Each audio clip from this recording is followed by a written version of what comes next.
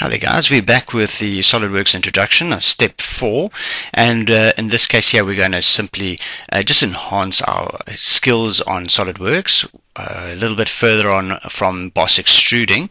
So what I'm going to be doing now is I'm going to be selecting a surface, and I want to actually draw on that surface. Remember, you have to have it highlighted in blue.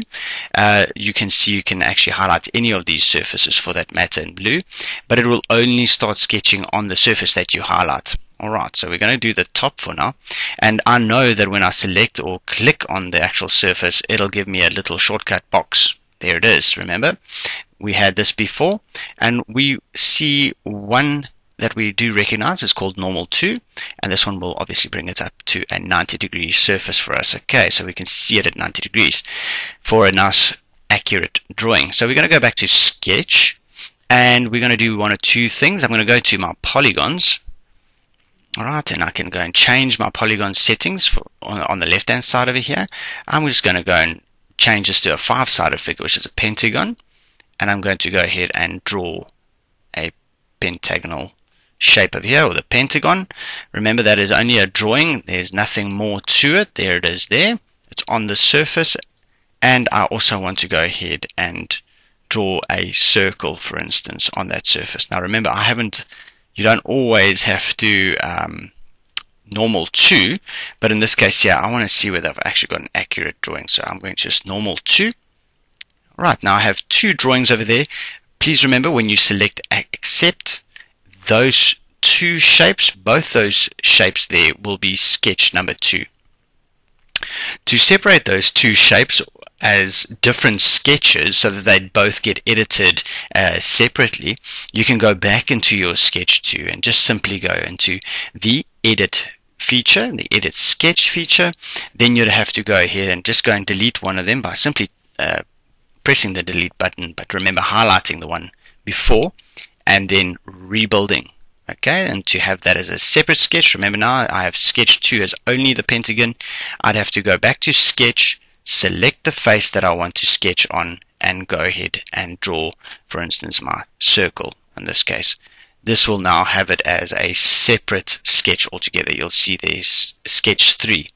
If you get a bit lost and you don't know how to, or you don't know which sketch is which, you could simply take your mouse and just hold it over the actual sketches, or slow click on the actual name.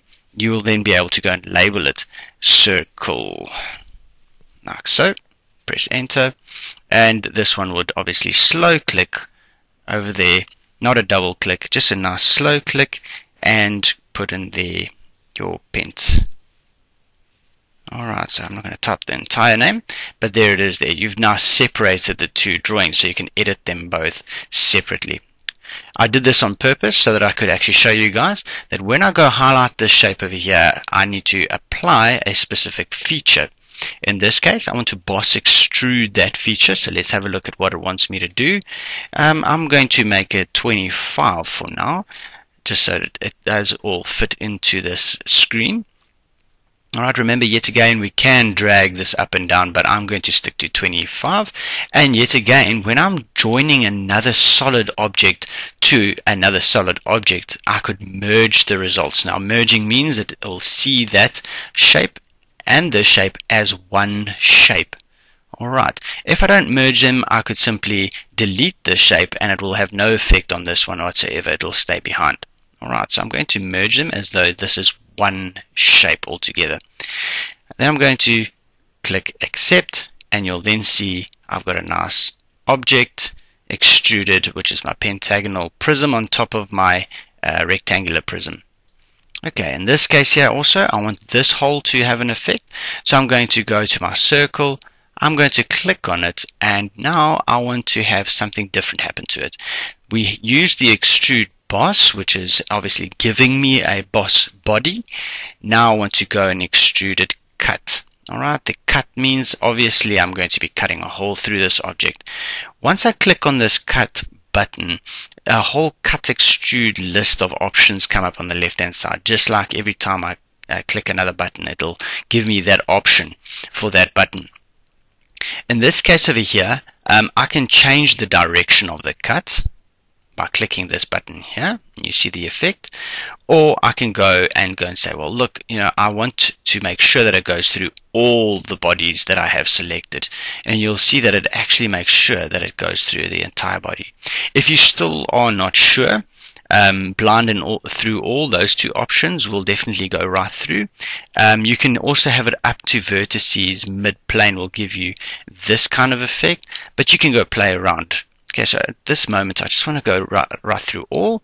Here's another option to flip side to cut. See what happens over here. It'll actually cut away the outside of the circle rather than the inside.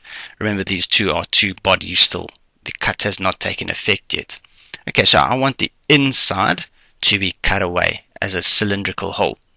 Accept it, and that's what I end up with. Alright, I hope this hasn't helped you guys, and this will actually help you guys a lot with a lot of the shapes that you guys want to start designing. Thank you for watching step 4. Stay tuned for step 5.